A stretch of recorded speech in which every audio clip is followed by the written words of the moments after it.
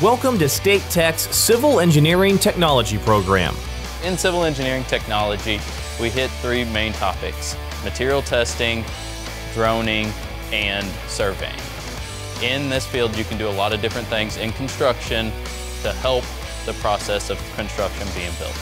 Pretty much anything in the construction field that isn't actually involved in the physical labor is an opportunity that you can get through this program. I liked how a lot of it was hands-on, and building and inspecting a lot of roads and bridges.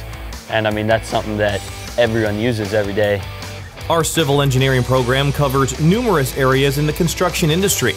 Everything from materials testing to surveying technology and the ever-changing and ever-growing world of drones. And at State Tech, you learn all of this in a hands-on environment. When it's in front of you and you're actually hands-on doing stuff, you definitely learn a lot more, and I feel like I get a lot more experience to prepare me for going out and working full-time. We are very confident that all of our students will be sought after they graduate. We've already had multiple companies coming in to our classrooms to talk to students about possible openings. One of the many companies that hire our civil engineering graduates is McConnell & Associates, with locations all across the Show Me State.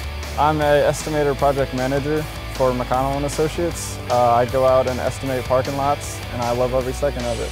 State Tech gave me a lot of opportunities in several different fields to pursue whichever one I enjoyed the best. Any field at State Tech or any program, you're going to get hands-on experience from real-time guys who've been there and done that in the field. So why is a State Tech education so critical? It's a faster way to get to the finish line.